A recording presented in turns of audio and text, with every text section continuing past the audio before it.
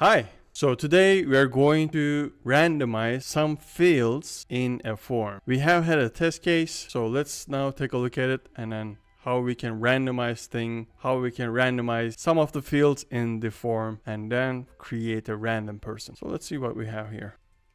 So let's run our test, which is add person. I want to run it and show it to you what it is about real quick. Okay, now we're going to run login first, and we're going to click on add person, and we're going to enter some constant data in the form. But what we want to randomize test user. So we're going to randomize test and user in the first and last name. So I'm going to use Faker.js for this. Faker.js lets you create some random test scenarios, random test data, which you can use. It can be first name, last name, email address, website, product name, company phrase, can be anything. So what we would like to do, we would like to in a separate bash, we want to copy this and paste it right here, which is, npm install Faker.js, basic stuff.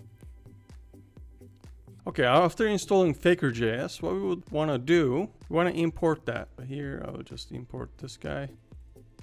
And after importing this, what we can do, we can actually use faker.fake. You can either also use some things here as well, name.firstname. So let's do that. Faker.name.last. If I hit save, I go back to our test case.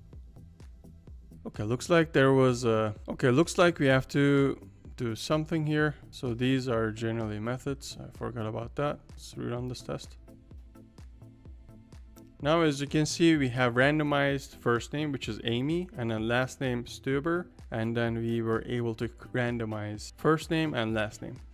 So this is about it. We have seen how we can reutilize Faker.js in our test cases to randomize some data. We can also extend this one, put it in a command in Cypress where we can reuse some of the components to do some end-to-end testing. I will show you in the next videos. So stay tuned. This is about it. Have a good one.